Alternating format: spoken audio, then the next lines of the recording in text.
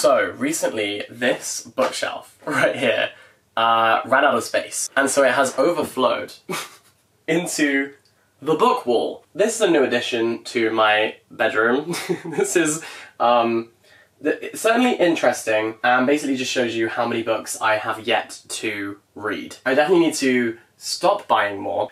This is a cry for help right here, and while I was moving all of the books here, I also decided to clear off my TBR trolley. If you've been watching this channel for a while, you'll know that this is where I stack the books that I want to read in the immediate future. And I kind of hadn't updated it for a while, and so it was full of books that I kept putting off reading, and so I was no longer really following the structure that I organised. And I am definitely a mood reader, so I still try to read whatever I feel like reading. Sorry, it's a little wonky, I just need to fix that. But I like having some sort of general structure, just so I know what I have, and just having a bit more organisation, because this is chaos. So today we are going to be organising these onto this, and basically taking the books that I want to read in the immediate future and putting them on here so that I get around to reading them. So that's the plan. Paradise Rot is a book I really want to read, and I've been meaning to read for a long time. I've heard it's like disgusting and crazy, and I've never read a Norwegian book before, so this is important to read. So let's start by making a pile on the floor, and then we'll organise them into a structure. Next we have Mrs. Ice Cream Sandwich. This is by Mieko Kawakami. I actually didn't know this existed until very recently, but I love her novels. I read all of them that have been translated into English, and I think this is my last little piece of Mieko Kawakami's work that has been translated into English, so part of me is like gatekeeping this from myself. I'm like trying not to read it immediately. Like as soon as it arrived, I wanted to read it because I ordered it from bookshop.org, but I do want to read it at some point, but I'm also like savouring it a little bit because once I've read this, then I have no more Mieko Kawakami books to read that have been translated for a good couple years, because I think her next novel is being translated as we speak. Rachel Cusk's Second Place is another book that I'm really desperate to read, as is Send Nudes by Sada Sams. These are books I acquired recently, that's why I'm kind of a lot of these are books that I'm picking up straight away. I also have On Writing by Charles Bukowski, but I think I'm going to read that. Okay, fine, I'll read it soon. I love reading books by writers about the art of writing, and it always gets me really inspired. So some of these not as urgent. Loat is an interesting one. This was recommended to me by Alice Wynne. Actually, I think that is going to go onto the book trolley. A couple of these I have read. I recently read A Man's Place and The Rules Do Not Apply.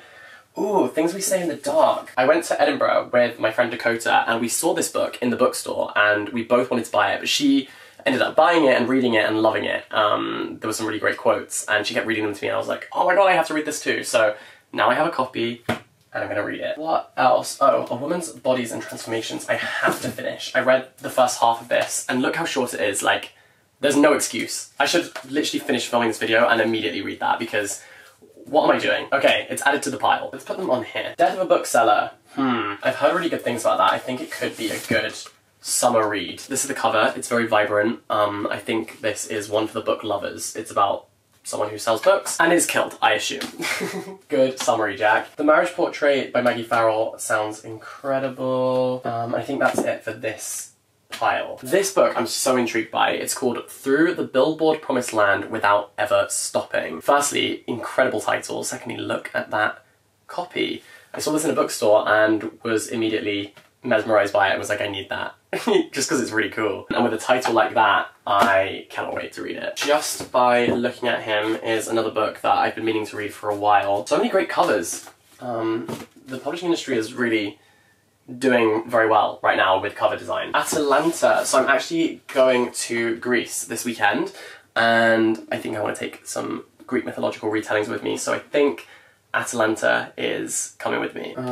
In Memoriam by Alice Wynne is another book I really think I'm going to love, and this is a dedicated copy. How cool is that? That's going on the list too. That's like a 5-star book prediction for me. Greek Lessons was great. Our Wives Under the Sea, what a book. Lapvona, meh.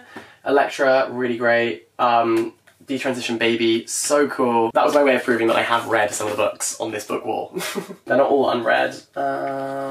Okay, yeah, the rest of those I've read. Chouette, I'm so intrigued by. That's going in the pile. Same with Haunted Houses. I can't remember what this is about. Three young women about the past within the present, the inescapability of private memory and public history in prose that is uncanny and precise. This showcases Lynn Tillman at her boldest and most trenchant. Grace believes her dolls come alive at night and talk against her and has a mother who likes animals more than people. Tillman charts the girl's unsteady drift into womanhood, revealing the multiple forms of inheritance, family, gender, culture that a girl must swallow or rebel against.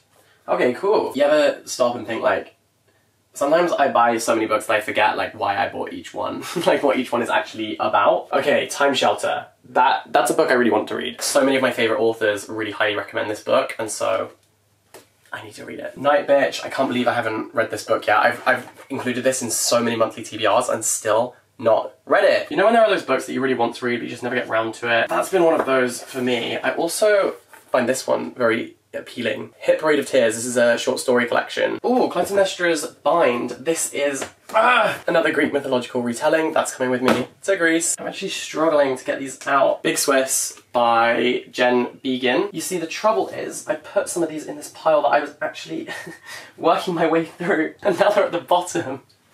I can't get it back out again. There we go. Okay, this is The Great Believers by Rebecca Mackay, and I got 68 pages in. It was so good, but then I was reading it on a plane, and then I went somewhere, I forgot to bring it with me, and I moved on to other things, so I need to get back into this one. Okay, that's all good from that pile, and now moving on to the last one. Another Greek mythological retelling. Stoneblind by Natalie Haynes. It's going in the pile. Oh no, why is it tipping? Why is that happening?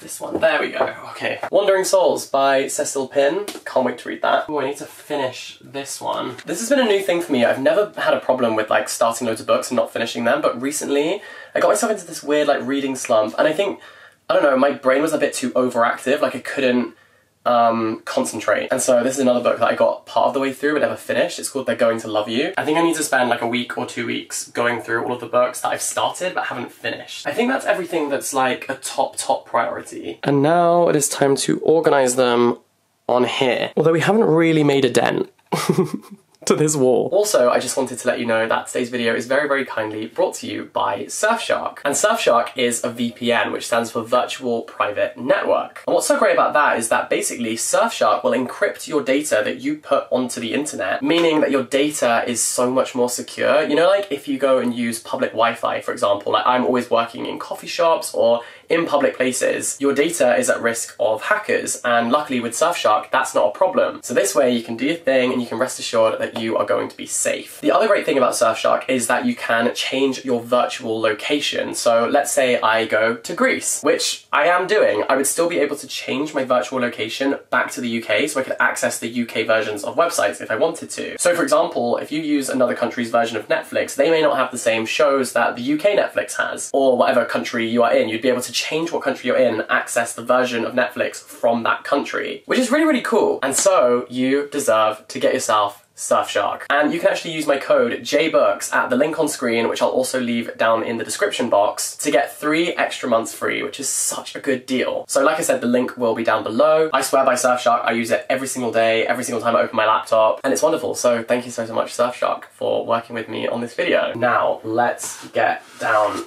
to business. Paradise Rot is a real priority, as is Just by Looking at Him. Oh, also I should get all of the Greek mythology so I know to take it with me on this trip. Stoneblind, okay, and then these two as well. So those are going right at the top. Wait, I realised that you can't really see it. Is that better?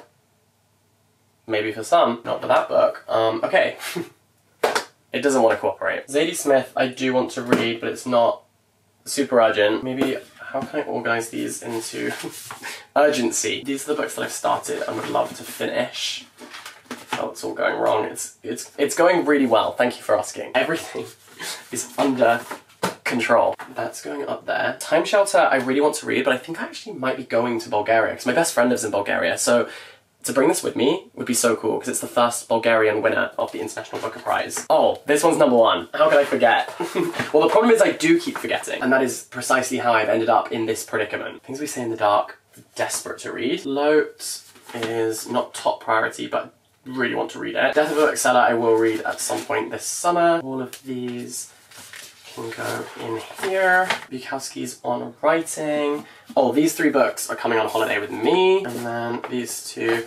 Okay, so that actually hasn't filled up the book trolley. So I think now I need to go back through these piles and flesh this out a little bit. So I'm gonna do that and then I'll come back to you when I'm done. I'm not even joking, it's a farce at this point, but as I was filling up the book trolley, 2 more books just got delivered. So I have Toad. I love this cover so much. This is by Catherine Dunn. I've been eyeing this up for ages. And then also, If an Egyptian Cannot Speak English. I thought both of these books sounded great, but now, now I have to add them to here. Okay, so here we have it. Let's go through all the shelves. I added these ones which were by my bedside table because I'm kind of working my way through them at the moment. So we have Demon Copperhead, Yellow Face, I Am Homeless If This Is Not My Home, and The Unbearable Lightness of Being. Just by looking at him, Stone Blind, this one with the really long title, what is it?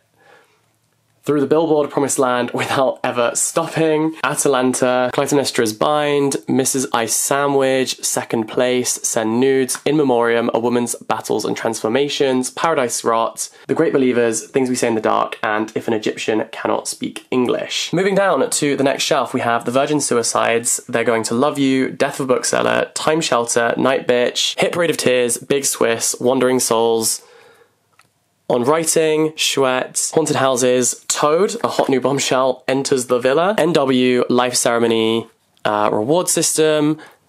This one also has a long title, Walking Through Clear Water in a Pool Painted Black. My Brilliant Friend. Next shelf, we have the hero of this book, Funny Weather, Mother Thing, Sour Grapes, Babel, Treacle Water, Solo Dance, Dominicana, Lucy by the Sea, Pod, really good actually, Penance, Blueberries, this one is a poetry collection about the Highline, what's it called? The Highline Scavenger Hunt, and The Book of Goose. And then finally, on this bottom shelf we have Fire Rush, A Portrait of a Marriage, The Discomfort of Evening, The Deloriad, The Ice Palace, Mrs. S, Daddy, God's Children Are Little Broken Things. This one is called Avalon, Children of Paradise, The Bandit Queens, and Lote. And that is my current TBR. Thank you so much for watching this video. I had way too much fun making it. I just made like a typo in my head. I had way too much fun making it, but I'm excited to read all of these books. And thanks for watching, all the best. Stay in touch, bye bye.